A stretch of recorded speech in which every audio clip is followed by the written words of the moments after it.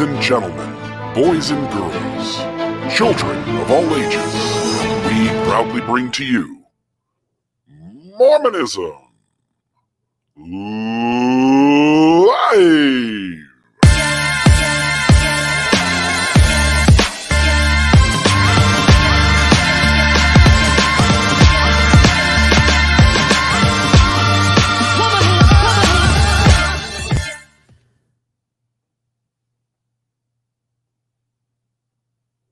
RFM, we are back. Here it is, another episode of Mormonism Live. How are you, my good friend? I am great, thank you. I think it's episode number 30 tonight. Episode number 30. We are 30 episodes in.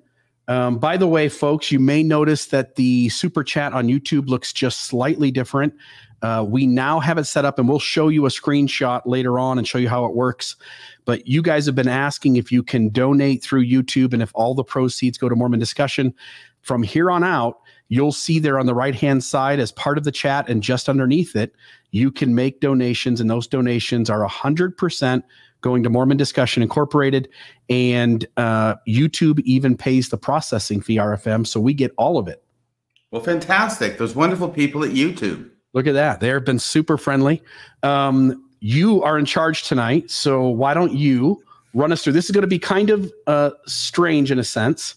I'll let you kind of give the listeners kind of a heads up on what's going on here and how the format's going to work, and we'll do our best to make this a really cool show. I'm really excited about what you're about to reveal.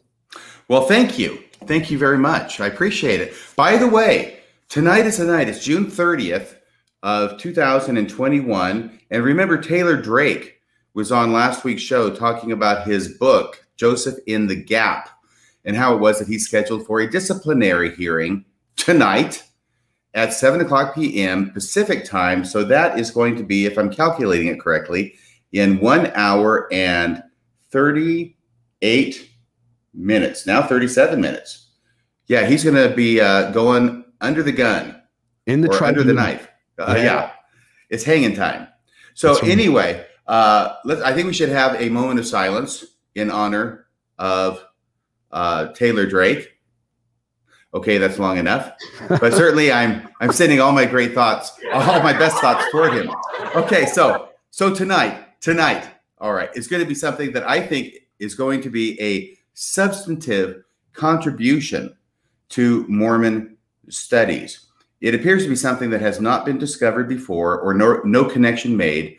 To the best of my knowledge and other people who know about this kind of stuff, it has not been published on. And yet we're going to present it here for what I believe is the first time publicly here on Mormonism Live. So a little background, there is a particular listener to this program who lives somewhere in the, England. I hope that's not too narrow. He needs to preserve somewhat his identity for personal reasons. And we had everything set up. He reached out to me a couple of weeks ago with this idea, and I immediately recognized that it was important. He thought it was important. I thought it was important. So we've done a lot of work to get things together and pictures together and to get him on the show. It is, by the way, 1:24 in the morning, tomorrow morning in England. And he was going to join us with video. But all of a sudden, earlier this evening, in England, all the internet, the broadband went down. It crashed. So we've been going back and forth, and it looks like they're not going to be able to have it up until sometime tomorrow. So we were on the verge of rescheduling, but now here's what's going on. This individual, whose name is Stuart Rogers, has gotten out of bed in the middle of the night, and now he's driven 15 to 20 minutes to a nearby hill to get up on top of the hill so he can have some signal. And he has called in on the regular call-in line. He's waiting now on the line. He'll be talking to us. He won't be able to be seen visually, but at least he and we came up with a solution whereby we can proceed with this discussion tonight. So having said all of that, Stuart Rogers, can we get him on the line, Bill? Making this more complicated is the fact that he can't hear me as I'm speaking. He can hear Bill. Yeah. So Bill may have to relay things to him, but he's going to tell his story. It's an interesting story. This isn't a recent discovery. He discovered this 10, 15 years ago when he was watching the telly over there in England. He saw something very interesting, and we pursued that. We've developed it, and we'll be presenting it this evening. Is he there? Is Stuart Rogers there and ready to tell his story, Bill? Stuart, are you on the line, my friend? I am. Can you hear me? Yeah, we can hear you. So beautiful. Glad to have you on. And so RFM just kind of gave us a little bit of a backdrop of what is going on without giving any kind of specifics. And I think at this point, are you good, RFM, if he gives us kind of all right. So why don't you run us through your story, and along the way, if you want something to go up on the screen that we've prepared, just say so. Give me a few seconds and I will put it up on the screen for everybody. Okay. Okie dokies. Yeah, just say, I think RFM explained that I'm on a hill somewhere in England. Yes. The internet isn't down over the whole of England. It's just where I am. Gotcha. Just where you are. Just where I am. Yeah, so I reached out to RFM a couple of weeks back. Something I've been sitting on for such a long time and thought it was quite interesting. So there's me, I would say 15 years ago, watching telly on a Sunday afternoon, watching the Antiques Roadshow. And I just want to point out here to RFM, we had a discussion about this during the week. And he said that he thought the Antiques Roadshow was done first in America and then in England, but he's wrong. RFM is wrong. I can tell you that it started in 1979 in England and 1997 in the US. Anyway, just letting you know. That's only the third time, by the way. Just letting you know. Stuart, that's only Stuart. That's just the third. And I want to go to bed. So let's get this story done. Yeah. So I was watching Antiques Roadshow, and I've been having some concerns about some things said in the Book of Mormon, and on comes this brass ball, this what they described as a hand warmer, and it was, I don't know, it must have been about 8-9 inches in circumference. And it was brass and it had curious workmanship. And I was like, this is a bit crazy. So I just thought, well, that's good, but please don't open it up and let me see spindles. And anyway, sure enough, they opened up this ball, sort of split it from the top in the middle, and inside were these 2/3 spindles that held a sort of oil lamp, and it was a hand warmer for coaches. And I was like, oh, that looks remarkably close to a Liahona. But anyway, then I'm thinking, it's probably coincidental. It's probably very old. It's got to be, it can't be right. And then the person describing it, who was an expert on the show, sort of clarified that it was actually made in upstate New York. Upstate New York in the early 1800s. And I'm like, okay, that's very, very interesting. So anyway, I've been sitting on that for a long, long time. I've told a few people over my years, but not many. And I'm just fascinated. No one's ever picked that up. So a couple of weeks back, I thought, well, RFM's a go-getter. He'll have a look. He'll get his nose under the bonnet. And so I threw it on his Facebook channel. And here we are. That's it. That's my story. That's your story, my friend. Awesome. RFM, any thoughts from you in terms of where we go from here? No, I would like it if Stuart could tell us a story about one member of the church, one of the few members of the church that he actually presented this to. And when you ask him that question, Bill, I think you'll know what I'm talking about. Yeah. Stuart, would you tell us the story about when, I feel like I'm a sign language person, right? Like you tell me what I need to say and I'll pass on the telephone game. Stuart, would you tell us about the experience you had where you shared it with a person from the church? Yeah, well, with a couple of people from the church, and their reaction was they just went quiet, and it was like, they just went quiet. They couldn't say anything or didn't say anything, and I got this sort of impression they might be thinking, so you're losing your faith, or what are you saying? And I'm like, I'm not, in my mind, I'm not saying anything. I'm just saying this is remarkably close to the Liahona. That was the experience I had with a couple of people. Gotcha. Okay, so I think that's the story, and I think that because he can't really see what we're doing when we put up the images, we can leave him on as long as he wants to stay on. I know it's somewhat costly for him, but can we put up these images? Now, this is a Coach hand warmer, and the reason it's called a hand warmer is because it's a ball that's supposed to warm your hands in those cold upstate New York winter months. And the Coach part is because these were frequently used in coaches, i.e. carriages, horse-drawn, the vehicles of the day. And of course, they don't have any kind of heater. So if it's cold, you want something to keep your hands warm. This is where this idea came from. I had never heard of this before until it was brought to my attention by Stuart Rogers. And if we can get these images up so the audience can see what it is we're talking about, that'll be super. Yeah, I can do that. So Stuart, you're welcome to stay on the line as long as you need to or want to. Otherwise, we're going to kind of move on, and RFM will kind of pick it, and I will kind of pick it up from here, and we'll start showing the audience the images. Is there anything else on your end that you feel a need to kind of convey? Otherwise, we could even just let you go, and you could. Yeah, there was this one thing. First of all, you saying I can go to bed. Yeah, please, by all means, have some tea and crumpets and get yourself to bed. Before I go to bed, I just want to mention one thing.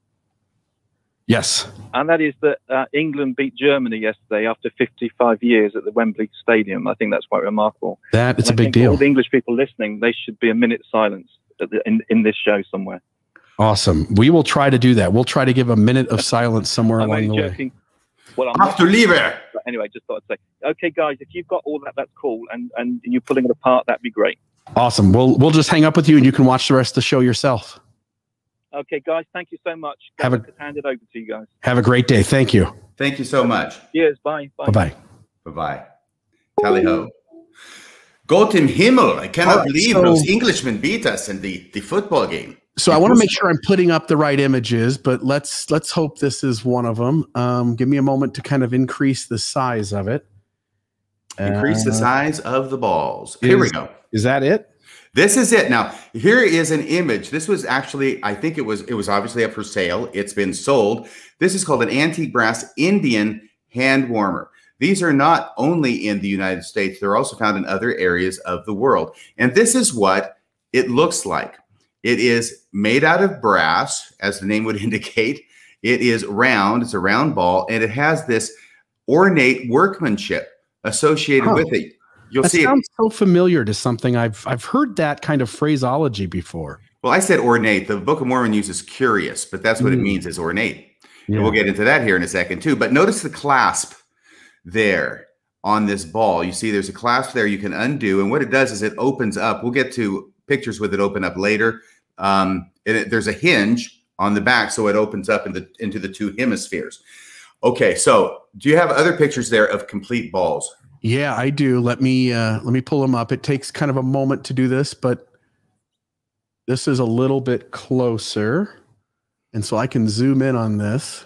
Oh, that's the same one, I think. Okay, you want to see different ones. Yeah, so you can see that there's this ornate or curious workmanship in the brass balls, and there are sort of holes that are put into the brass ball. And the idea behind this, we'll talk about this more once we look into the interior of the brass ball, but it's a hand warmer. Okay, here's a really, really ornate one. Look at that. That is pretty damn fancy. It is. And it's almost like this was part of the art of making these, that to make them ornate, to make them intricate, to make them actually works of art, things of beauty, in addition to being practical in warming your hands. So there's another one. Yep, and I can, let's see if this works. And as Stuart was telling me the story on the phone, oh, here's another one. Yeah. And that's actually, I believe that's different from and there's another one. Yep.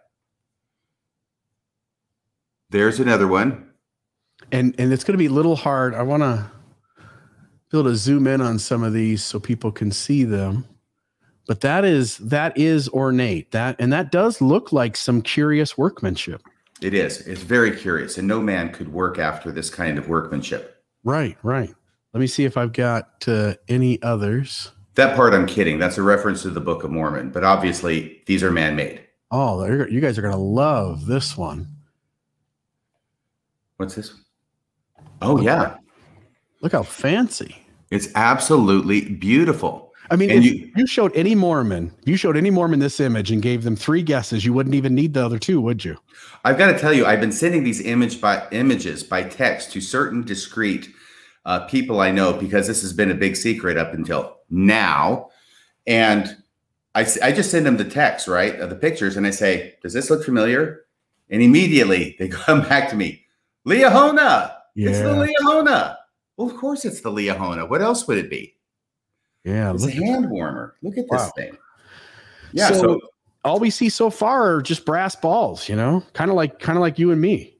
And that is the title of the show. And actually, it was supposed to be sort of a double entendre, because Stuart Rogers, it was very difficult for him to come on the show. We had to work it out in certain ways. We had other things planned because he doesn't want to give away his real identity, because he's concerned about family and all the things that Mormons, even if they're just talking about hand warmers, for crying out loud, are concerned about. And so not only are we talking about brass balls, Stuart Rogers also had some brass balls to come on the show. Yeah, he does. I think we'll get to this later in a little video footage that we've got lined up. But yeah, it really is. It does take some courage to start speaking publicly in any way that seems disagreeable to the common correlated dominant narrative, right? Yes. Okay, so we've seen enough of these hand warmers. Okay. And we know that they are in Joseph Smith's environment. They're in upstate New York. They're at the right time. They're in the right place. It would be hard to think that Joseph Smith was not aware of the existence of these hand warmers. It's something that we've lost track of in the last 200 years, or at least I have, and everybody I've talked to has never heard of them before. That's because better technology came along. But do you have any pictures now of the inside of these hand warmers? Yes, I do. So let me pull those ones up. Okay. And then we'll talk about what's on the inside. Okay. So here's something. All right.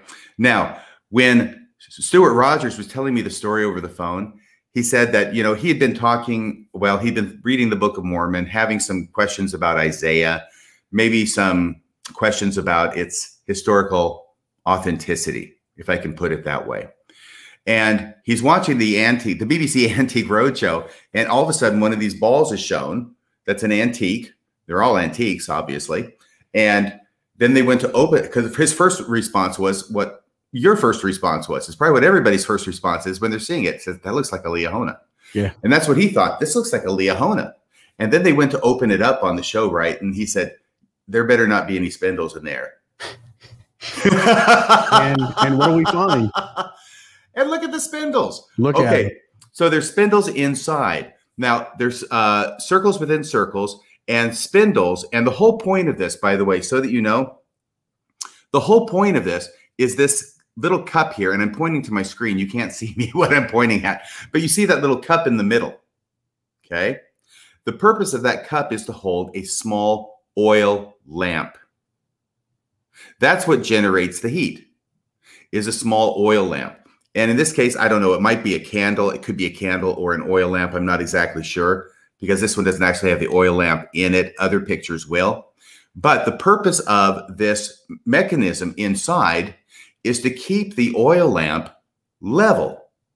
Because if it goes on its side, you're going to have a mess and maybe a fire inside this coach or wherever it is that you're using this to warm your hands. So this entire mechanism is there in order to keep it level. So if you're going, over a bumpy New York road or wherever it is you happen to be, then this mechanism works to keep the oil lamp level. And that's very, very clever. Very clever. Yeah. No, so do you have? Yeah, there's a lot of intelligence that goes into designing something like this, that as you're bumping down the road, it kind of stays fairly level. That's incredible. Yeah, and I'm sure if I had one, it wouldn't work, and I would get, burning oil all over me. All right, so here's the second one. Yeah, here's the second one. You open it up, and inside is that mechanism. You can see it with these circular pieces of metal, which are affixed to spindles from the four sides. And there is an oil lamp, and the oil lamp itself is right there. And you can see the hole in the top of the oil lamp where the oil is poured in, and then there's a wick, and you light it, and you're good to go. And you are in comfort as you ride along these roads in the coach on the cold night, or a cold day for that matter. Here's another one with it open. You can see the mechanism again. There's the oil lamp inside. And by the way, while we're looking at these, we'll come back to this as well. But the first thing that this suggested to me when I looked inside, and I didn't know what it was, is that it looks like an astrolabe. Mm-hmm. And that's, astrolabe, but it's pronounced astrolabe, which is an ancient type of device that's used for measuring the heavens, among other things. Do you know how big these balls would have been? Like, would they have been something that you could have just held it like in your hand? Because some of these did operate as hand warmers. Yeah. And it wouldn't have taken much of a flame to heat up that metal enough that your hand would have stayed comfortable as you're riding in a stagecoach. Right. So Stuart had mentioned 8 inches. I don't think it's of uniform size, but maybe around 8 inches, maybe a little bit larger. But so it's a nice large brass ball, so you can hold it in your cupped hands. Yeah, I was just going to try to find a picture of Lehi holding it, and let's see here if I can do this. Look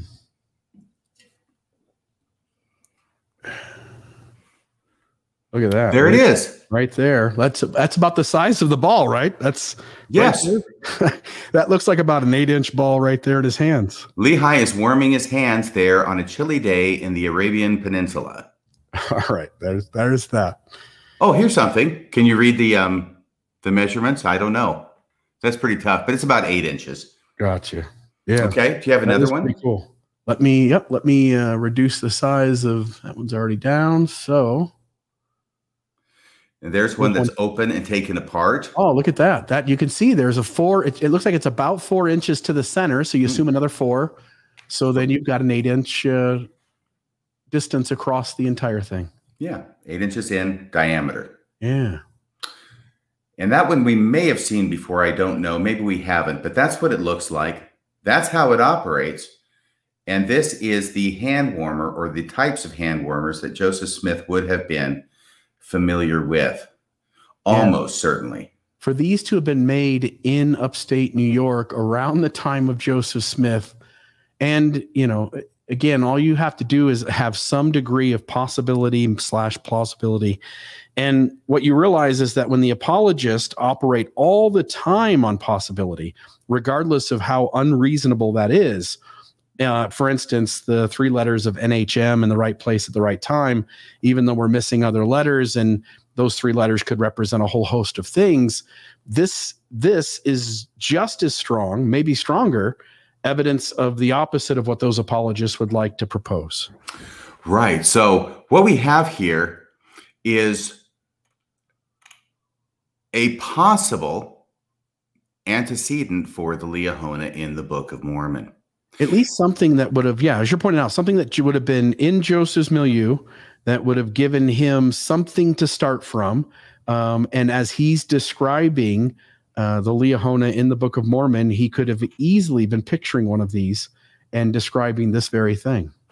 Right. So when I got these pictures, and I pulled them up on the internet, because as soon as the words are coach hand warmer, you can do your own Google search and come up with these images that we have just shown you. And you can see exactly what it is that they look like. I had never seen it before, but I don't know everything about the Book of Mormon and Mormon studies. But I do know people who know a lot more than I do, and one of them's name is Brian Hauglid. So I reached out to him, sent him the text. He's one of the people I sent it to and said, does this look familiar? And he goes back, the Liahona. And I said, have you ever seen these before? He'd never seen these before. He'd never seen it in any publication, any connection being made to the Liahona. And I asked him if he would do me a favor and reach out to Dan Vogel. And he did, to ask the same question, right? And Dan Vogel responds, no, I have never seen this connection made either. So based on that, I feel pretty comfortable in concluding that I don't think this has ever been commented on prior to this, or this connection made in any kind of publication. So this is probably the first time it's being talked about. Somebody's asking if the manufacturer is Schweddy, if these are Schweddy balls. Oh, that's terrible. No, I think it's the Liahona Foundation or Foundry. Yeah, yeah, there you go. Oh my gosh. Super. Yeah, this is super cool. When you sent me the picture, I don't know what it was, maybe a week ago or so, and began kind of planning for this episode, as you're pointing out, the moment you see it, the outside of it and even the inside of it, that's exactly kind of the idea of what we're picturing the Liahona to be. That's what I was picturing in my head. And so, like you said, in terms of sharing it with lots of other people, and all of them came back saying that looks like the Liahona, that was my first thought as well. And the moment you place this in Joseph's milieu, the moment it becomes possible that this is the groundwork that he's working from. Right. And so the Book of Mormon, when you read it, when you study it, like I have, you start to come to the conclusion, or at least I have, that it is largely derivative. In other words, most of the stuff in the Book of Mormon you can find in other places. Obvious examples would be the Isaiah chapters. Another obvious example would be the Sermon on the Mount and other quotations from the Bible. But even the stories are frequently, not always, but frequently replications of things that are in the Bible. For instance, you have Alma the younger and the 4 sons of Mosiah who get converted by an angel appearing to them in a story that is reminiscent of Paul's conversion when he's on the road to Damascus. You have the Jaredites building 8 barges and putting all the animals and everything in it and sailing across the ocean in a story that's quite reminiscent of the story of Noah and the ark. And so you have many, many stories in there that look derivative. One of the few things that appears original in the Book of Mormon is the Liahona. Because where does that come from? I mean, Lehi's getting up in the morning. They're out in the wilderness, right? He gets up in the morning. He leaves his tent to go out and take a leak. And he trips over this brass ball that somebody stuck in the sand out there. And he picks it up just like in that picture you showed. And he looks at it and says, what the heck is this? Well, it's a Liahona. Now, I want to talk a little bit about the similarities, okay, and the dissimilarities between the Liahona and this hand warmer. First off, the similarities. It's a round ball. That's the first one, okay? Second one, it's made of brass. By the way, I'll also throw in there that it appears to be about the right size, so we don't get any dimensions in the Book of Mormon. But we get the idea that it's something that can be held in the hand because it's used as a compass, right? Right. So number 3, it's of curious workmanship. That's how it's described in the Book of Mormon. And I think most people know that curious back then in Joseph Smith's day did not mean necessarily, that's strange. It meant intricate. So if you go to Webster's 1828 dictionary, which is the one that Joseph Smith probably would have used words that were consonant with the way that they are defined there. Yeah, which, by the way, that 1828 dictionary can be found really easily online. Just do a Google search, 1828 Webster's Dictionary, and you have it, and you can see how every word in early Mormonism is used appropriately within the English language. Right. And so that's what I did. That's how I came up with these. But they have some definitions which obviously don't fit when you're talking about the workmanship of a brass ball. But when you get down to number 5 definition, it can say nice, exact, subtle, made with care. 6 is artful. 7 is the real one that I want to focus on. 7 is wrought with care and art, elegant, neat, finished, as a curious girdle or curious work. And there it references Exodus 28, 8, and 30 from the Bible, where curious is used in the King James Version of the Bible in a similar way, right?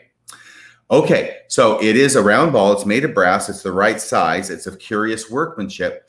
It also has spindles in it, all right?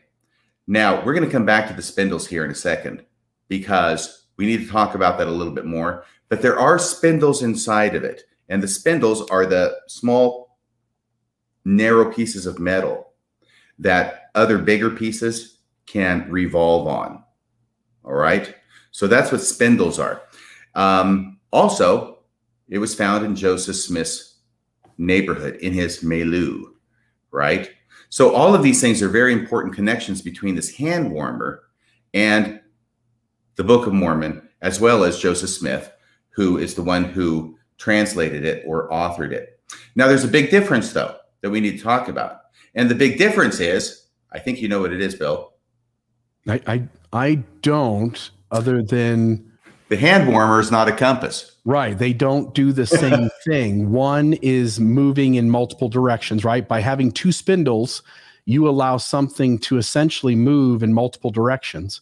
What is described in the Book of Mormon seems to also have two spindles, right? And one of them points the way, which is a little different than what this purpose of this ball is that we're looking at. Right. This is not used in navigation. This isn't a directional device. It's to keep your hands warm. And by the way, Brian Haugley, when I was talking to him about this, he made this interesting observation. I feel it's clever, and I want to attribute it to the person who came up with it. The Book of Mormon talks about there being two spindles inside the ball. Okay. This can be another thing later, but inside the ball. And one of them points the way whither we should go in the wilderness, right? Mm-hmm. What Brian said was, so how do they know this one spindle is the one that points them the right way to go in the wilderness until they actually get there? Right. Like picture Lehi coming out of his tent. He picks the ball up. He opens it. The one spindle is pointing in a specific direction, but how the hell is he supposed to know that that spindle is telling him to go to Nahum and then Bountiful, build a boat and head across the water? He doesn't have a clue what that thing outside his door is meant to do. No, unless there's writing on it and it says, you know, follow this spindle, and the other one says, don't follow this spindle, or something like that. That sounds a lot like a seer stone in a hat. It will sound more like that here in a second. By the way, I do want to emphasize this point, which I didn't emphasize enough before, is that one of the problems there are several wrinkles in the Book of Mormon text where it's describing the Liahona. And what I mean by that is it describes it in ways that are not exactly clear as to what it means. And one of those big things is that it's very clear in the Book of Mormon that the spindles, which it uses synonymously, by the way, with pointers, we'll get back to that, are inside the ball. Okay, it's not like a compass that we think of as a compass where you look down and the thing is right there in glass, the pointer is right there in glass and you look at it, or it's on top of something. No, it says it's inside the ball. And what the Book of Mormon doesn't say is, well, if these pointers are inside the ball, how do you see it? How do you see them? And people have been, you know, trying to come up with ways and answers to that. But this particular hand warmer answers that question because there's a clasp in the middle and it opens up two hemispheres and you look in and there are the spindles. So this hand warmer, I think significantly, resolves a question that's raised by the Book of Mormon text, which is not answered by the Book of Mormon text, but is answered by the way that these hand warmers are made. Did that part make sense, Bill? Yeah, that does. And I'm just getting ready if I can find it here. I saved a picture and now I'm not locating it. But go ahead, continue. I'll find this picture and show folks a couple of the images of the Liahona depicted in the Book of Mormon, and I think in very cool ways matching up with what essentially what you're describing or what we're seeing on these images. Yeah. Do you have those? I can just keep talking while you're doing that. Yeah, here's one right. Give me 2 seconds. I want to see these. Yeah. So there's one right there. Do you see that? What the heck is that? So that's a depiction of Lehi with the Liahona. Is that from a movie? Got a hinge. Is that from a movie? I don't know, but everybody who tries to depict the Liahona in the artwork, now obviously this was like a movie or some kind of real image, but I shouldn't say real image, but real photograph. Everybody tries to depict it the same way that this hand warmer works, which is there's a hinge on one side and the Liahona opens, and then once you open the Liahona, there's your two spindles inside. And you know, we might say like, oh, look at those. Those are those kinds of spindles, and the hand warmer has different kinds of spindles. But again, nobody's describing what these spindles are exactly, other than there's two of them, and both objects have those, and what those look like really depends on an artist's interpretation or a depiction in a picture like this. Right. And you see how they have this looking very much like the structure of the hand warmer, although inside it's obviously different. And there are two pointers and they're both designed differently. And it's pretty obvious from looking at those that one of those pointers would be the one that you would follow to point the way in the wilderness, right? Yeah. Okay. What's the other one do? Well, it doesn't say.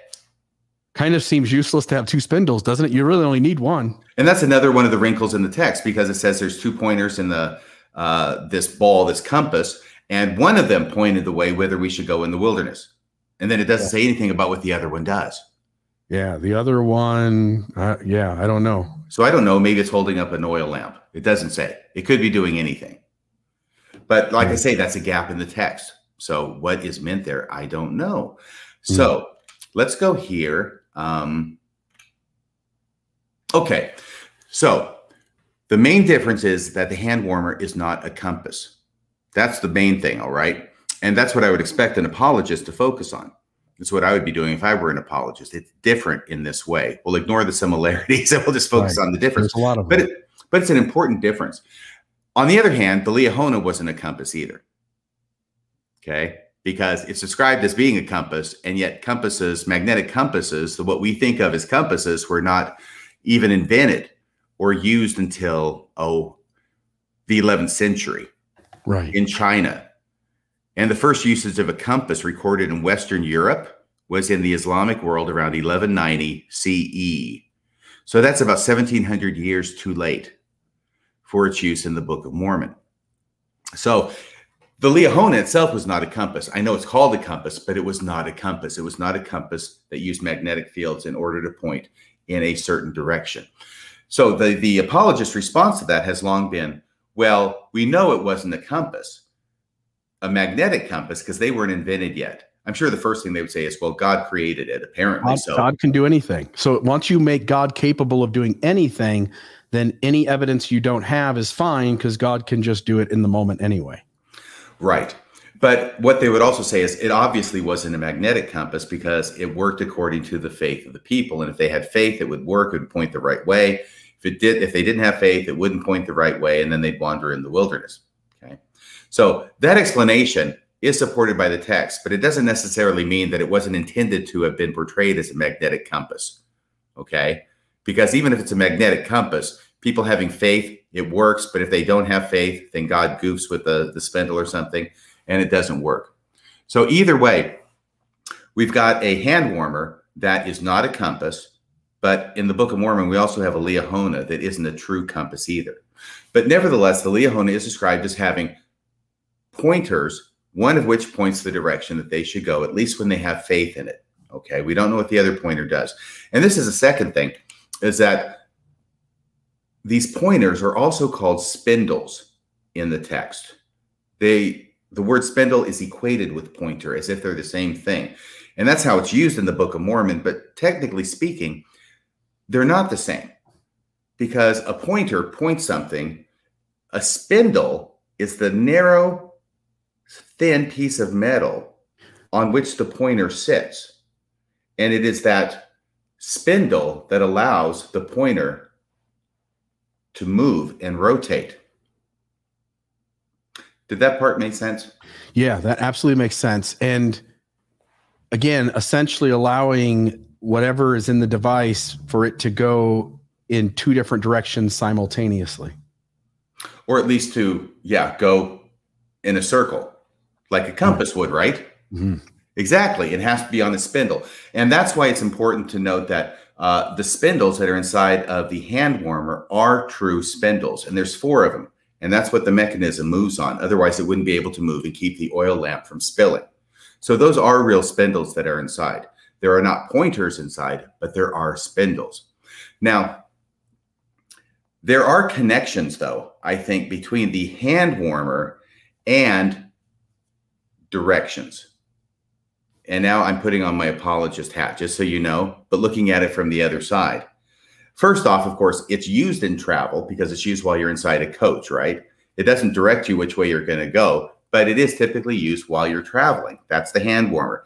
The second thing comes back to the fact that when you look inside of it, it immediately struck me, and it immediately struck Brian Howgood, as looking like an astrolabe, which was used, among other things, for navigation. Okay? Yeah. So if I am Joseph Smith, I know it's a hand warmer. I open it up. It strikes me as an astrolabe. It's used for navigation. And then the prophetic imagination, to borrow Terrell Given's term, begins to spark. Somebody here suggested that Don Bradley, who I deeply respect, by the way, author of The Lost 116 Pages, he believed that the other spindle was to locate game for hunting. But again, once you allow room that any assumption can be made, I could also believe it helped us locate aliens, and that would also be just as possible, maybe, right? Right. Maybe less rational. So there were yes, and I'll go ahead and put that up there and say I have utmost respect for Don Bradley too. But once again, we're making speculations off the text. Yeah. And one of the reasons is because when you get to the text, there are 2 chapters in the Book of Mormon that talk about the Liahona. One is in 1 Nephi, I think it's 16. And that's where it talks about him finding it. And then right after they find it, then they have the broken bow incident. And ultimately, Nephi makes a bow and arrow, and they look on the ball and it directs them to the hill or the mountain where you can go to find game. And I don't know that it has to be a second arrow, but it could be. Who knows? Educated guess with no evidence, really. I mean, kind of, yeah. Barely. But this is the attraction, right? This is the attraction of the fact when you have 2 pointers and you describe what one does and you don't say anything about the second pointer. Well, it's a hole that's begging to be filled, right? It's a question that's begging to be answered. What is the purpose of it? And so we try and find answers to it. But to do that, we have to go beyond the text because the text doesn't tell us. Now, I had sent you 3 pictures of astrolabes. Yeah, let me pull those up. Now, these astrolabes, they were very ornate. They were used by astronomers anciently to figure out where stars are in the sky. But then a modified version of them, still called an astrolabe, and later on a sextant, was made by sailors in order to navigate across the ocean. So we've got 3 pictures of those. So I'm going to have to pause for just a moment, only because the trouble is that those images you sent me, like I can see the images on my screen, but when I go to open them, it doesn't work quite the way we'd want it to. It essentially won't open. So I'm going to pull up Google Images and try to pull up a couple of these so that we can see them. Okay. All right. So if you see any of those there you'd like to see a bigger picture of, I can open that up. Yeah, let's go to, I can't even, let's go to the, let's see, second row down, second from the left. Let's see if this opens up to a big picture. Look at that. Okay, so that's a really fancy astrolabe. And you can see what I mean by when I looked inside of one of these hand warmers, it immediately suggested to me the astrolabe and the way it's put together with all these balls within balls that turn on spindles in order to measure the sky, measure stars in the sky. And it has a whole bunch of different purposes, and I don't pretend to know all of them. If you can go to another one, because this is modified now into the sailor's astrolabe. And if you can go to, let's see, how about same row, 1, 2, 3, 4, 5, 6 over. Okay, so there's a sailor's astrolabe. And this is used when you're out on the ocean and you don't know where you are. You can locate stars that you recognize because you're a sailor, you know the stars, and then you use this to measure the degrees of altitude above the horizon, I believe, of a particular star, and then stars, multiple, so you can triangulate your location and you can navigate your way across an otherwise featureless ocean. And I expect that that would be similarly useful if you're going across a featureless desert. And they can chart planetary movements too. Yes, anything that's a light in the sky, absolutely. So it's interesting here when I look at this astrolabe that you have on the screen, that there's 2 spindles. There's 2 pointers. And one of them simply points in the opposite direction of the other. At least apparently it does. It's on the other side of it, right? So, but there's 2 spindles here. And one of them points the way to the star that's going to help guide you. All right, can we see that big screen again? Let me see if there's one other thing on there that I sent you before. And let me see here. Yeah, everybody can get an idea for these. There's pointers. And I should say, you're right. When you open up the hand warmer and then you open up the astrolabe, it becomes obvious that they are not the same thing, but that they work on the same principles. They seem to, yeah, because the astrolabe, which is suggested by the hand warmer, has these pointers which are used for help with navigation. And so you can see all these different images, and I don't know if we need to do any close-ups on any more. I think people get the general idea. Yeah. And you can look at this more on your own. But what I'm trying to get at here is that even though the hand warmer has nothing to do with navigation, the interior of it immediately suggests an astrolabe, which was used in navigation. So that's the point I wanted to make there. I actually have a few other points that I wanted to make because I was going back through the Book of Mormon and really trying to read closely the two different chapters that talk about the Liahona. Oh, I'm going to say this too, okay? Because if I'm an apologist, I'm going to go, oh, come on, you're stretching things. It's a hand warmer. It's not an astrolabe. It's not used in navigation. That would be the response of an apologist, right? I know, because I was one for a long time. So this may seem a stretch, the connection between the astrolabe, the navigation, and the Liahona, which points the way in the wilderness. It may seem a stretch, but I will guarantee you this much, Bill Reel. Let's put the shoe on the other foot. And let's say this hand warmer was not known in Joseph Smith's day. In fact, it wasn't even invented in Joseph Smith's day. On the other foot. Okay. All right. Say that again. So I was trying to find the YouTube screen so I could show folks something here in a moment, but please go ahead. Okay. I'm just saying that if the hand warmer were not around in Joseph Smith's day, but it was discovered in an ancient dig in Israel. Oh my God. It would. Yeah. Okay. And it was dated to 600 BC. And it did show direction. No, it's still just a hand warmer. Okay. It's still exactly the same way it is now, but it doesn't exist now. The hypothetical is it doesn't exist now, but it did exist back then. BC. I can guarantee you that the apologists would be making the exact same arguments I'm making about the astrolabe in order to justify the hand warmer being used as a directional device, or at least suggesting a directional device. So in this case, I think what's good for the goose should be good for the gander. I love it. Okay. Do you mind if I show the folks here at home something? Sure, as long as it's clean. Oh, it's clean. So I just want to show folks this because I told you I wanted to kind of butt in somewhere in the middle before we get to the phone calls and show folks. So this is up on the screen is me pausing our live show. And there's those two beautiful men. But if you look off to the right here in the super chat, at the very top of the super chat, there is a support the podcast. That is a place you can donate. It is a donation clickable link. YouTube will allow you to then donate to Mormon Discussion Incorporated without any money being taken out. YouTube pays the processing fee for us. Thank you, YouTube. And you can also go down below and you can put that you want to donate as well. Just click that donate button. It brings up, you can pick whatever amount you want. You can have your name show up in the live chat that you gave the money. We'll put it up on the screen so everybody can see that you did that. And this took me a little while to do. I know for weeks and weeks, folks have been in the comments saying, hey, does YouTube still take a large portion of the donation or the money that we're giving? And they did. And now that's fixed. Now it looks like 100% goes to us. So that's all. Can you work it so 150% goes to us? That would be really nice, wouldn't it? Is YouTube that nice? I don't think so. No.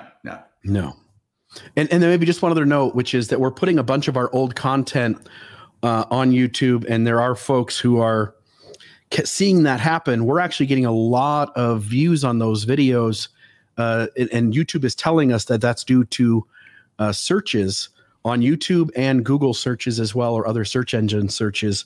And so I'm really excited about the number of people who never had access to our material before who now do. And I'm quite excited to see how this unfolds over the next few weeks.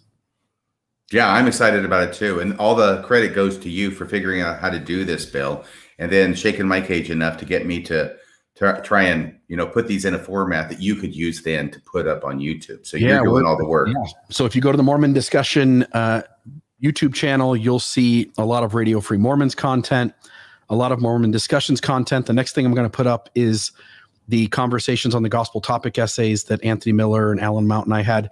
And I've reached out to Alan and Katie and asked them to start preparing Marriage on a Tightrope episodes so we can put those on the YouTube channel as well. And so, folks, if you're in a pinch and you can't find it on the website or something, you'll have them on YouTube too. Fantastica. Love it. All right. Back to you. There's our intermission. I want to make about 3 comments here in hopefully 10 minutes, 15 minutes tops.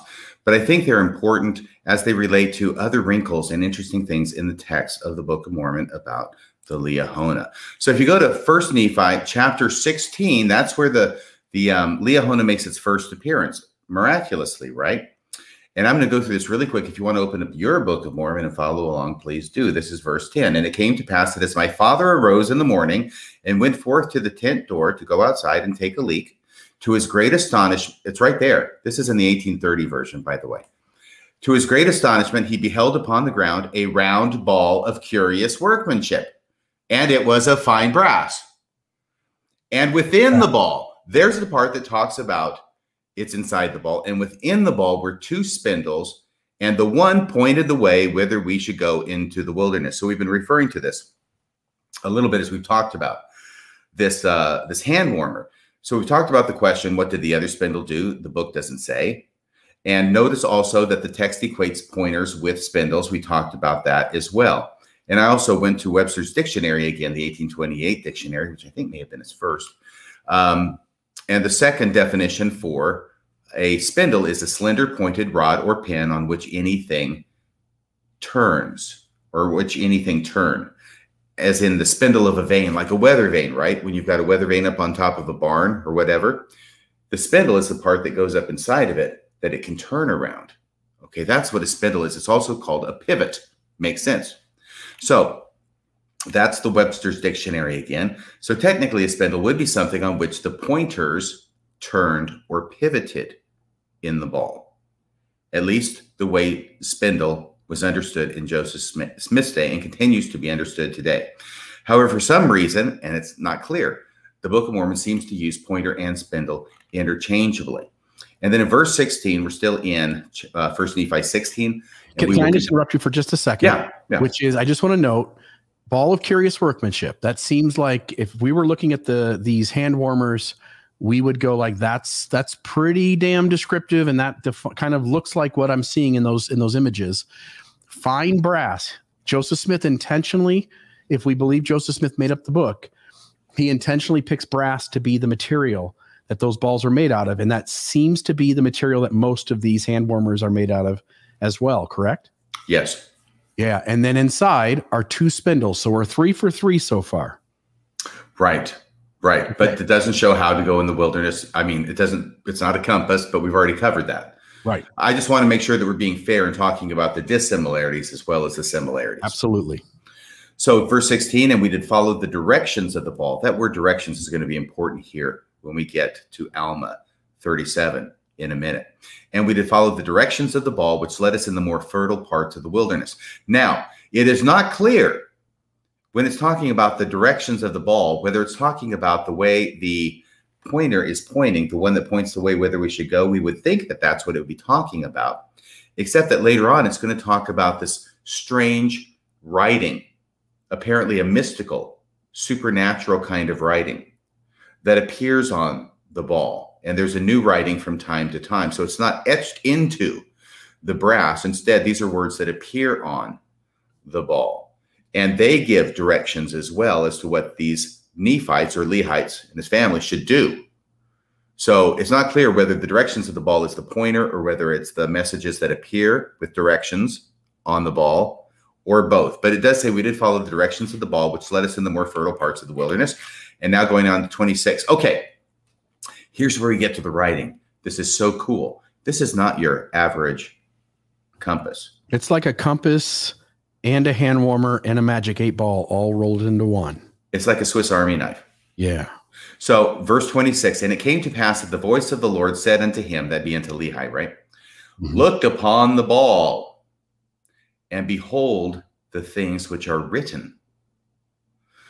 And it came to pass that when my father beheld the things which were written upon the ball, he did fear and tremble exceedingly. And also my brethren and the sons of Ishmael and our wives. So this seems to be somewhat of a detailed writing. I don't know what it is. We don't get told, but it sure scares the bejesus out of them. So writing appears upon the ball. Notice that it says the writing appears upon the ball. Let me go ahead and make this connection here, that this sounds an awful lot like the way that Joseph Smith translated the Book of Mormon. Because he has a seer stone. And according to the witness statements, what would happen is he'd take the stone, put it in the hat, put his face over the hat, and in the darkness, the supernatural light would shine, right? And in that light, there were words that would appear apparently upon the stone or above the stone that Joseph Smith would then be able to read off to the scribe. Yeah, let's go one step further, which is as Joseph Smith is reading those words that you just read that are up on the screen, he would have had his face in a hat with a stone at the bottom and claiming to see words in this same exact kind of way. Would you say that again? While Joseph Smith was dictating the very words of verse 26, his face was buried in a hat, excluding all light with a rock at the bottom, and words were appearing to him. The very words that are in verse 26 about words appearing to Lehi. Brilliant. Brilliant. Oliver Henry may not have picked up on the subtle imposition there. It's fascinating. Great point. Worth repetition. It took twice for me to get it. No biggie. It's because I'm so focused on what I'm saying as well. So the writing appears upon the ball. It makes them tremble. This is like a seer stone where writing appears upon the seer stone in order for the Book of Mormon to be translated. Okay, so there's similarities here. And we're going to continue to see these similarities, this overlapping of descriptions and properties between the Liahona and a seer stone. And this will become important here in a couple of minutes. I think I'm already almost over my 10 minutes. I'll try and speed it up. But this is fascinating stuff to me. So if we go now to 28, and it came to pass that I, Nephi, beheld the pointers which were in the ball. Now they're pointers, okay? This is where he tries to use, sort of uses pointers as synonymous with spindles, even though I don't think they necessarily are. But who knows? Who knows how they're using it?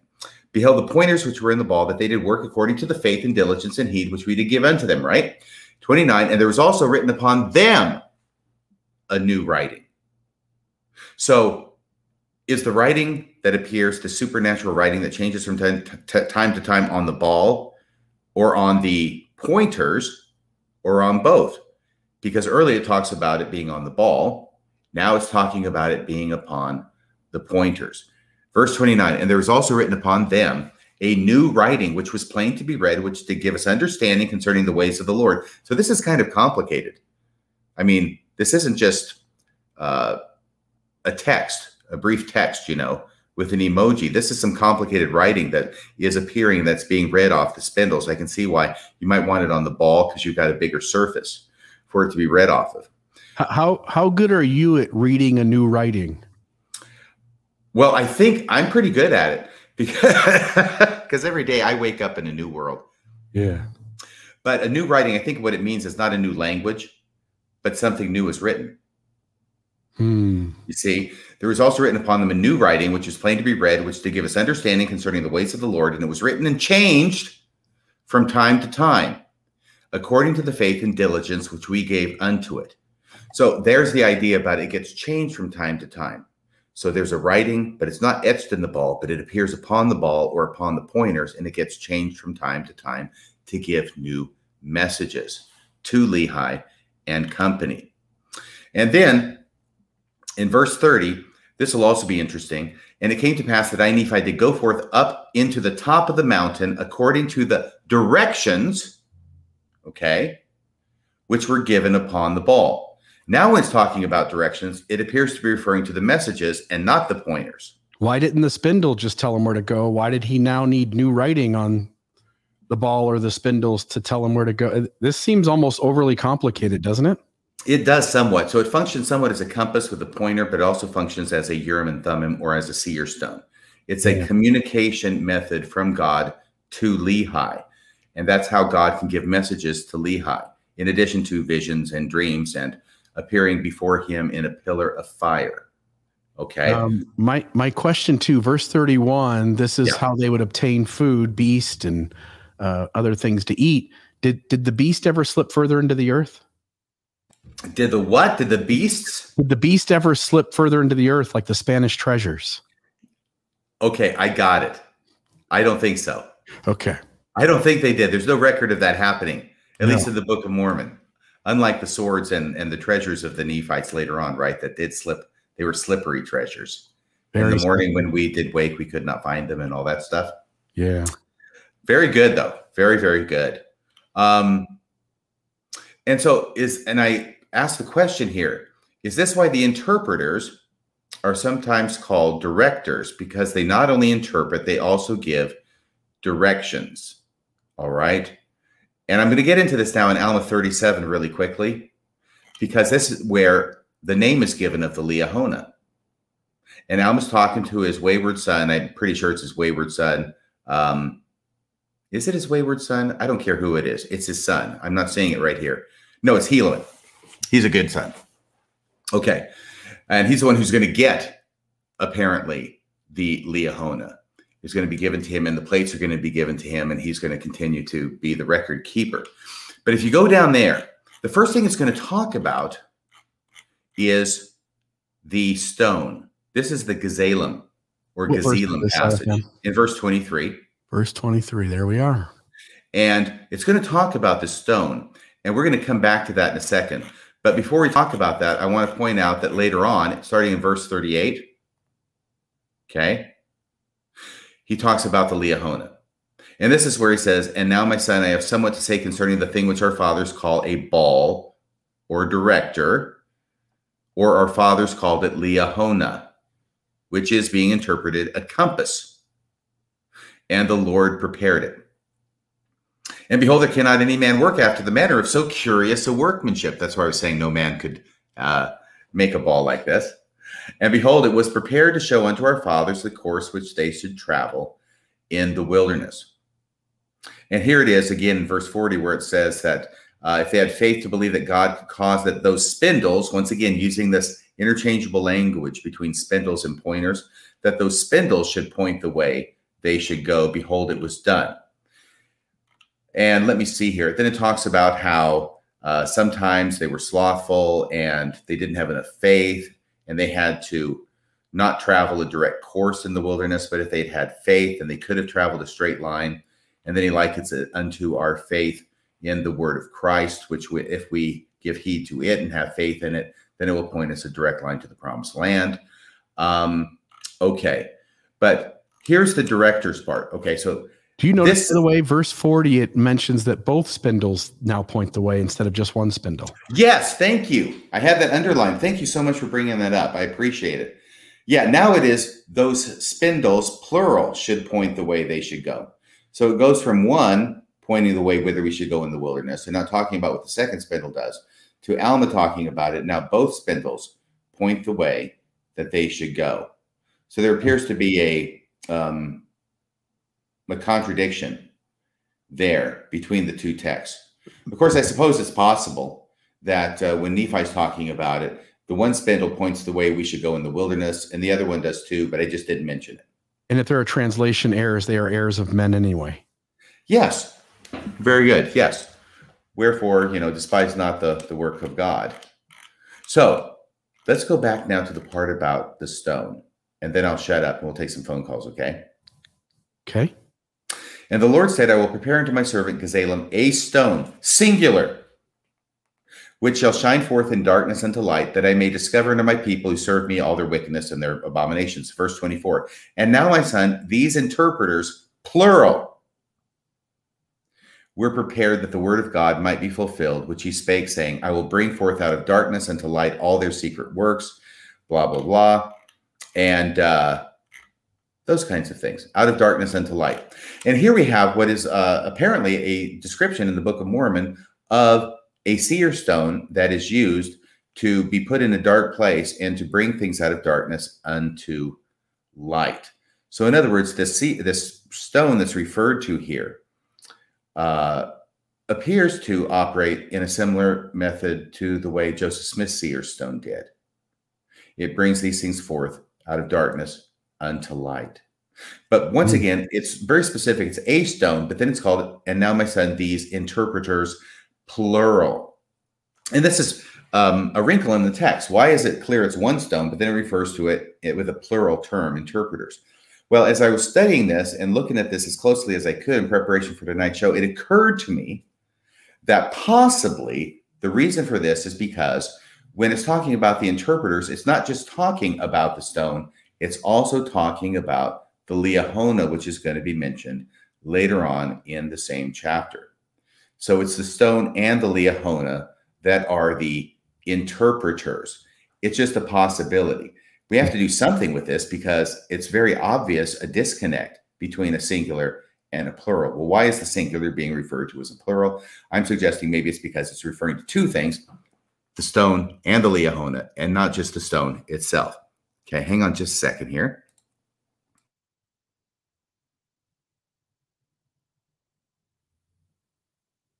I've got a bit of a cold too, RFM. I've had to pause several times and not annoy the audience with a cough. Well, I'm just doing too much talking, I know. But remember, if you go back down there to where it talks about the Liahona later on in the same chapter, it talks about that it gives directions, right? And we saw that in 1 Nephi as well. It gives directions. It directs them the way that they should go in the wilderness. Okay, because we would look at this and say, well, the thing that doesn't make sense about this is that we can understand why the seer stone is an interpreter, right? But how is the Liahona an interpreter? That doesn't seem to make very much sense. And so that's why I want to pull out my 1830 copy of the Book of Mormon. Because if you will go back to that part that's talking about the seer stone in verse 24. Do you have that there? Right there. And now, my son, these interpreters were prepared that the word of God might be fulfilled, which he spake, saying. Right. That's not the way it read in the 1830 version of the Book of Mormon. It did not have the word interpreters there. I bet Elder Holland knew this because that's what his master's thesis was on in order to get his master's degree in arts. Well, I bet he did. Guess what the word was? The word was, and now, my son, these directors. I would have laughed if you just had hand warmers.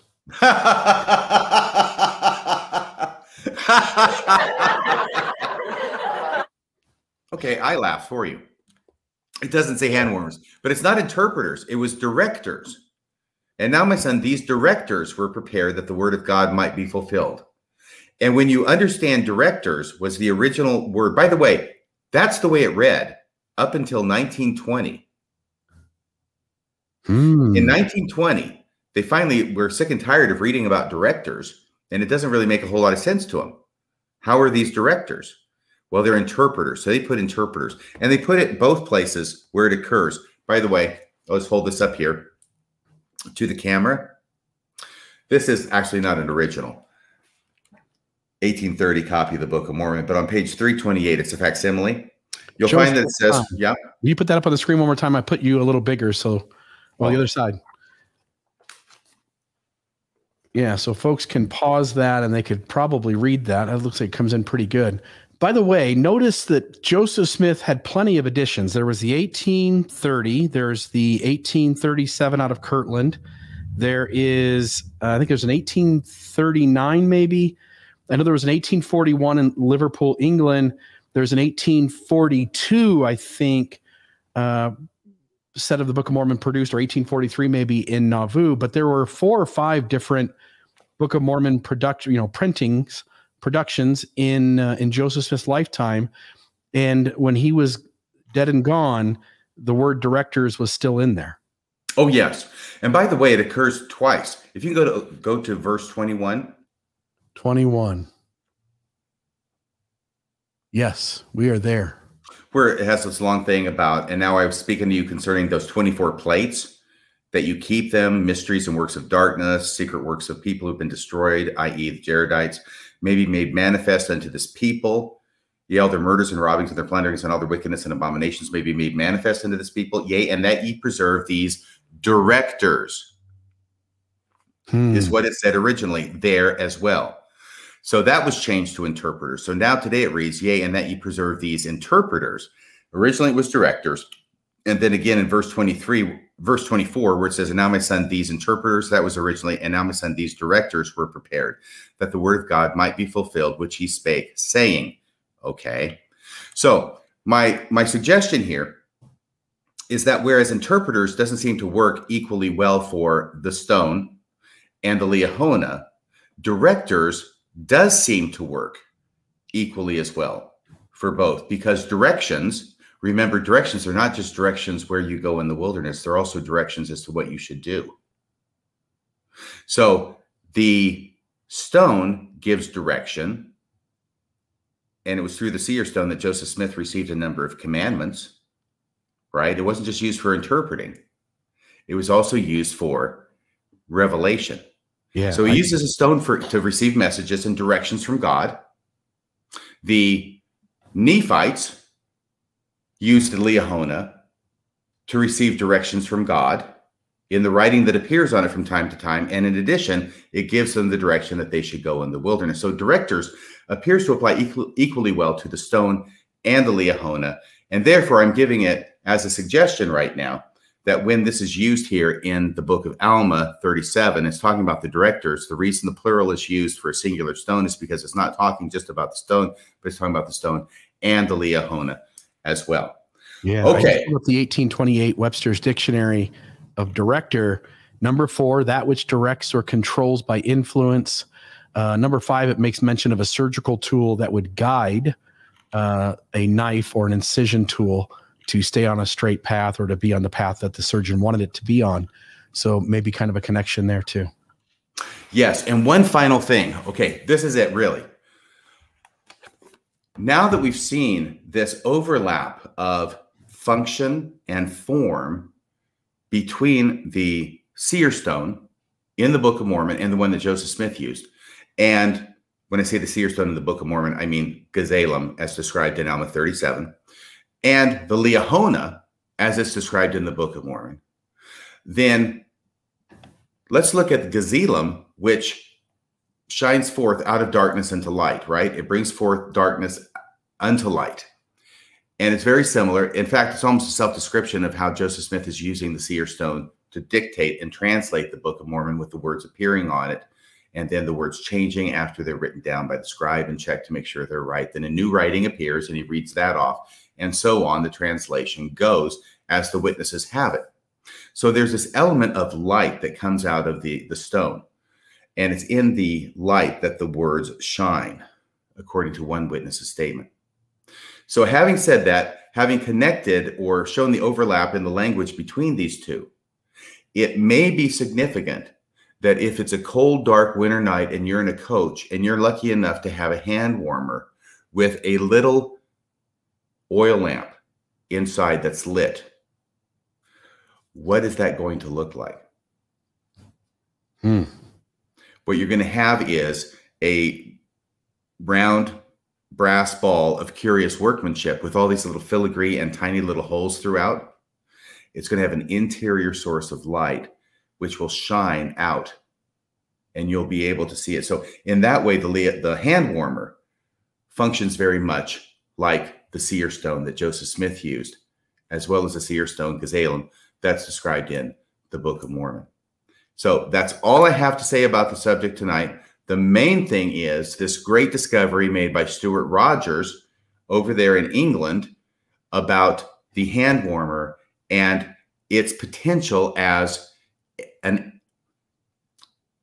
prototype, or at least an antecedent for Joseph Smith's use of and description of the Liahona in the pages of the Book of Mormon.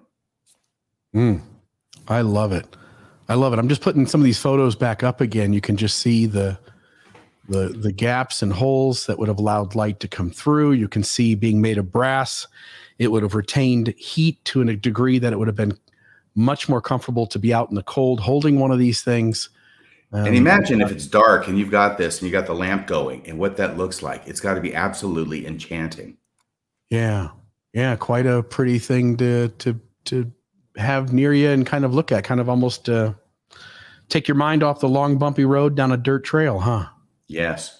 Oh, and I have to say this about Stuart is that he has certain questions and issues relating to Mormon history and Mormonism today. And he feels that he's in a place where he can't really talk about it openly because of the negative ramifications it will have on friends and family. And when I was talking with him on the phone, he asked me if I'd ever seen the movie Serpico. And I said, yeah, a long time ago. And there is a scene in Serpico. By the way, Serpico is a great movie. I think it's from 73 or so. It's in the early 70s. It's Al Pacino. And he plays a drug cop. I'm pretty sure it's New York City. He's an undercover drug cop. And the problem is that the police department, the vice squad, the narco unit, whatever they called it back then, is just rife with corruption. And it's based on a true story. This guy named Serpico. And he tries to fight against it. And he suffers a great deal for trying to do the right thing and to fight against the corruption. And so I believe it's at the end of the movie. I haven't seen it in a long time, but there's a speech that Al Pacino as Serpico makes. It's just like a minute long. And Stuart Rogers felt such a connection to the speech because he felt like this is how he feels, but not toward the New York City Police Department, toward the LDS Church. So what he did was he went and got this snippet, this scene of Al Pacino and giving the speech, and he just changed the words a little bit to make it appropriate to the LDS Church. And it represents how Stuart Rogers feels. He shifted over to somebody that we all know. I'll let you guys guess who's doing the voiceover if you want to. It's actually not Al Pacino's voice. It had to be re-recorded with this new script, but it actually follows almost verbatim what it is that Al Pacino says in the movie, but you'll guess where the few changes are. And maybe you can guess who it is who's doing the voiceover.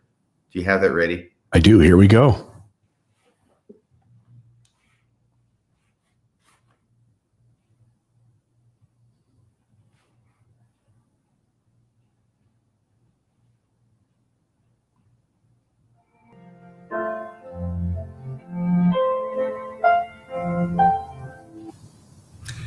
And there you have it. I watched that. I'm impressed with Al Pacino's acting skills.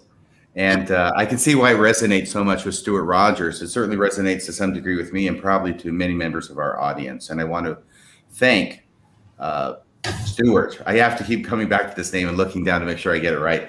I have to thank Stuart for seeing that, for doing the clip, and for the individual who did the voiceover for doing that as well. That was very nice of both of them.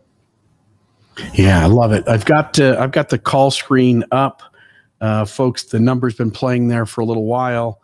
435-200-3478 or 435-200-FIST. So, folks, if you'll call in, we'll be happy to take those calls. I'm going to actually move. Let's see here. Yeah, it's been kind of fun to put all these videos up on YouTube, and I've been quite surprised, RFM. They've gotten, to a bare minimum, they're getting 100 views a day, and some of these videos are getting 1,000 views a day. It is quite intriguing to kind of see all that take place, but I think we've got a call coming in. Call from.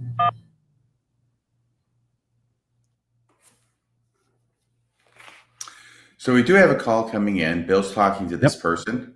So Christian is on the air. Christian, you are on Mormonism Live with Bill Reel and Radio Free Mormon. Talk to us, my friend. Hey, thanks so much for letting me on, Bill. Second time getting in. Just want to say a couple things. The live chat has been the most entertaining, I'll just say, discussion that I've ever seen in one of these podcast sessions. So thanks, everybody. Thanks, Bill Reel, for pointing out my peach sweaty line. Really appreciate it. But the thing that a lot of us really wanted to know that you guys didn't seem to address is there any inkling of where Joseph Smith may have come up with the name Liahona what it might mean, where that might be from. I mean, he used so many of his names from other physical localities around him. Do we have any evidence where that may have come from? I'll hang up and listen in. Thanks, guys. Perfect. Thank you, my friend. What do you think? Do we have any kind of connection for the word Liahona? It sounds a little Hawaiian, sounds a little Polynesian. I don't know anything about like the root of that word or where it might have come from. I'm sure apologists would argue that it has a Hebrew ending to it or something, but. Well, I will tell you that I don't know where the word comes from. It appears for the first time in Alma. It does not appear in First Nephi, which many people would think means that it was probably called Liahona on the Book of Lehi and written in the 160 pages that subsequently got lost, because otherwise how does Alma know about the name of it 100 years later when it's not in the small plates of Nephi? So that's one thing that's there. But let me see here. Of course, Hugh Nibley and others like him have tried to break apart Liahona and find an application for it in the Old World. It is not really very easy to do so. It doesn't really come out very easily. It certainly doesn't come out as compass, which is what Alma 37:38 says. It says Liahona means a compass. So if you could find Liahona meaning a compass in Hebrew, that would be pretty impressive, but it doesn't. So Latter-day Saint scholar Hugh Nibley, whom we've all heard of, he provided two additional possibilities for the meaning based on perceived Hebrew roots. He attributed the theory that it refers to a queen bee. That's not like a compass, but queen bees always find their way home. So they have this, okay, never mind. Queen bee to a Hebrew university scholar named Shunari, and added his own speculation that Liahona might be translated to God is the guidance. So I've got a feeling that is probably not really going to be supported by non-Mormon Hebrew scholars. Yeah. Apparently another person named John Curci, C-U-R-C-I, has suggested that the word means the direction of the Lord. So I don't know, but the Lord part would be off the ah ending for Yah or Yahweh. But this is all pretty speculative. And I think what's really clear is that it doesn't mean compass. In Hebrew, at least. Yeah. Do you think the change, and well, folks, if you want to call in, by all means, we'd love to take a couple more phone calls. Do you think the change from directors to interpreters was simply to make it more understandable what the modern Mormon church, when the change happened, wanted people to take away from the word and didn't want confusion? Or do you think, like, sometimes I think some of this stuff is trying to get something out of the way that might somehow deter faith? Any thoughts there on that change? My first take on it, and it's my only take so far, my first take on it is that they're looking at this word directors, and they've been looking at it for 90 years in the Book of Mormon, and they're going, what the heck does this mean? Why are they talking about the stone as being a director? That just does not compute, right? They hadn't thought about it in the way, at least I presented it tonight, that directions appear on the stone, okay? But it doesn't seem to make sense, because it's in the context of those verses that are talking about the stone. The ones about the Liahona come later, and there's additional text in between.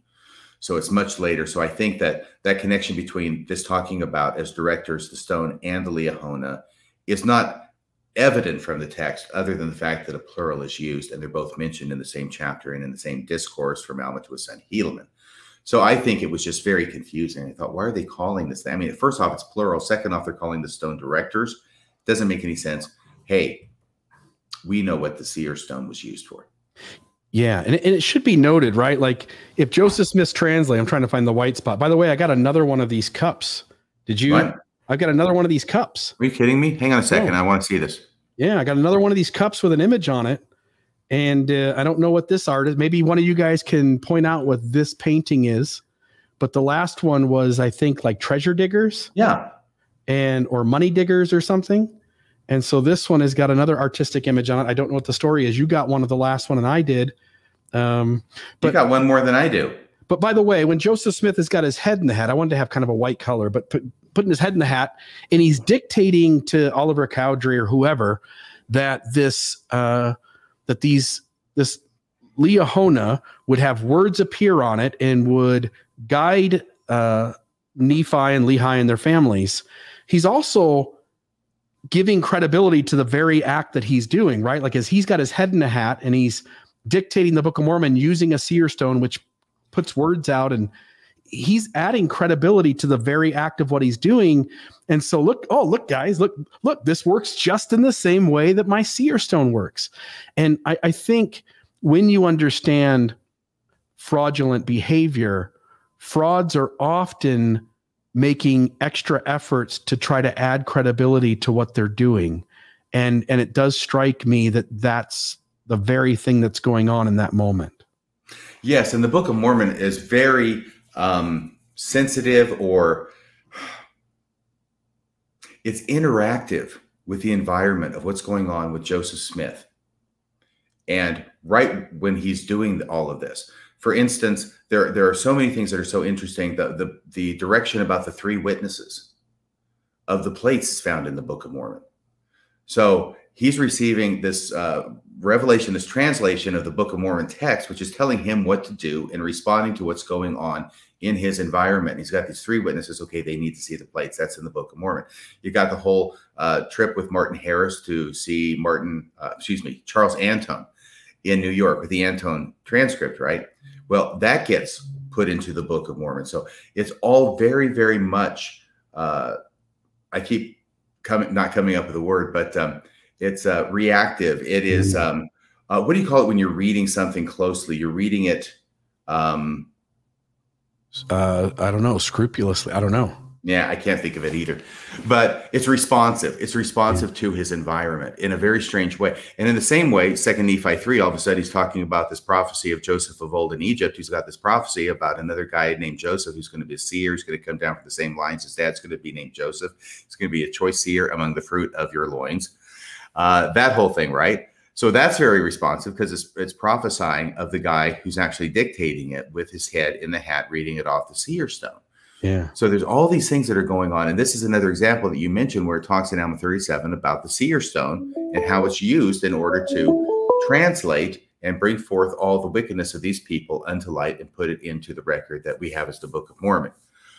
Whew. Okay. And by the way, Bill's taking another call. Let me put a fine point on that last thing about directors to interpreters in 1920 when the change was made. I think directors was just confusing.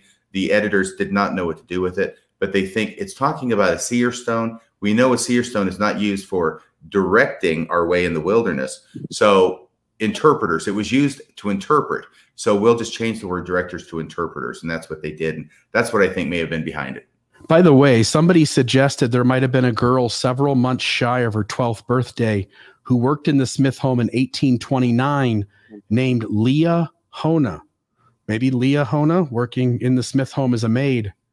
Maybe that would have caught Joseph Smith's attention. I don't know. Several months shy of her 12th birthday. Why is that important? Several months shy of her 12th birthday. I get the Liahona part. I'm just trying to create an underage girl working in the Smith home that has a name like Liahona. Okay. Now this almost had me going, but I believe that this is a joke. That was a joke. That was me. Okay. Making it funny. All right. It's a funny joke. It's just I don't want to confuse the subject with the humor. Yeah, the neighbor girl in New York named Liahona. Yes. Joseph was big on young girls, if you know what I mean. Oh my gosh. Yeah. So we've got, I will just to make this our last call since we had a long space of time there with no calls.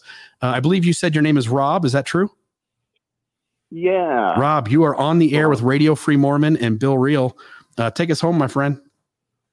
Hey, thanks, Bill. Thanks, RFM. Great talking with you guys. First off, I have to apologize. I just got into your podcast, or I'm sorry, your YouTube video like 5 minutes ago. So sorry, just kind of the. You're a little late to the party, my friend. Oh, yeah. So, but anyway, it just kind of happened weird. I have just been reading Adam Clark's commentary on the Bible, and it was really interesting, this one part as regards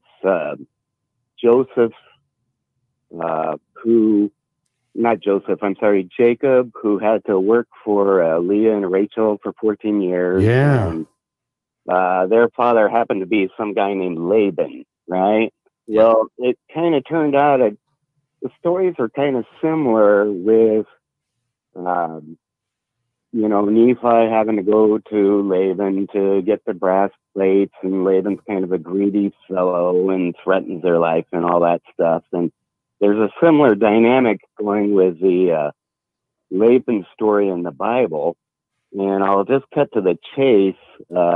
There's a part where Joseph takes his wife and they leave, and Rachel steals something called the teraphim. And I believe it's in Adam Clark's commentary, roughly around chapters 29, 30, 31. And well, this is the first time the teraphim is mentioned. And so he goes through a long explanation of this, and he quotes a number of sources, and they think it might be the household gods. What are these teraphim things? And so Adam Clark is saying, well, there's this Jewish Targum that says that actually what happened was Laban had stolen these teraphim, and Laban had actually killed a man, and he decapitated him. And what they did was they would inscribe these little kind of divining spells on a gold plate, and they would put it under the man's head, and would receive information from him.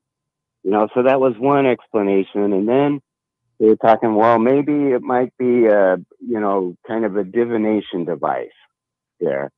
And he quoted some scholar who said that, well, it might have been an astrolabe, made of burnished brass. And he said the Persians called it an astrolabha, and I know that doesn't, that's 4 syllables, the ha, I was a Farsi linguist in the army, that just means a plural, so astrolabe. If only we could find that in Adam Clark's commentary. But, just very intrigued, reading through Adam Clark, Genesis, it's pretty easy to see how a creative person could have used some of the wild-ass things that Adam Clark had put in his commentary, to make some, probably a book like, I don't know, maybe the Pearl of Great, Book of Abraham, there's just so much stuff there. It's amazing. But the only reason I'm telling you, or just relaying this, is I had just never heard it before. Love it. But getting in. By the way, RFM, I had moved up to Washington around the same time you did, went to Japan and all that. So we got like a parallel history going there. Of course, you're up there and I'm down here, but I still feel some kind of a connection to you. So Anyway, God bless both of you guys. You're doing a great work, and I hope I didn't derail this whole No, you're good. Thank you, Carl. Appreciate it. Have a great night. Thank you. Mm-hmm. So anything else before we close her out, my friend? No, now I'm looking, of course, at the Adam Clark Bible commentary and trying to see what it is that he's talking about with the teraphim. I think teraphim has been attempted to be translated, but really nobody knows what it is. They can't really figure it out. In other words, some people think they might, but there's all this dispute. So there's no clear-cut answer. It's a word that's kind of lost in antiquity. There's been about as much success in translating teraphim as there has been in translating Liahona. Gotcha. Well, another fine show, my friend. You've unveiled a new thing that I don't think anybody else has picked up on ever. As you point out, if Dan Vogel doesn't know this, if Brian Haglund doesn't know this, then it's probably unknown, right? And now it's not. Now you've revealed to the world in all of Mormonism a hypothesis for how Joseph Smith came up with what a Liahona would look like, the size of it, how it would operate, how it would, essentially would open, have spindles inside. All of that, I think, is super important to these conversations when apologists take just as much leeway to argue the other side. We can sure as hell, with our big brass balls, jump into the conversation and impose some of this stuff as well. Well, it's been a great night, and I've got to thank once again Stuart Rogers for discovering this and bringing it to my attention. I am just the instrument for bringing it to the world from Stuart Rogers. I always really appreciate it when I feel like we're able to contribute something substantive to the discussion of Mormon history. I know a lot of times I will pick apart general conference talks. It's a lot of fun. People seem to like it, but really it's not adding something to the discussion in a scholarly fashion. I think tonight's has, and I really think that this element of the hand warmer should be published about, and it should become part of the conversation regarding the Book of Mormon, the translation, and Mormon history in a broader sense. I'm excited to see what happens now that the church knows this. I'm guessing here's what'll happen. I think we'd also have to be honest. There may be some of these questions that there is no answer to. Yes. Those, I think, would be the ones we avoid.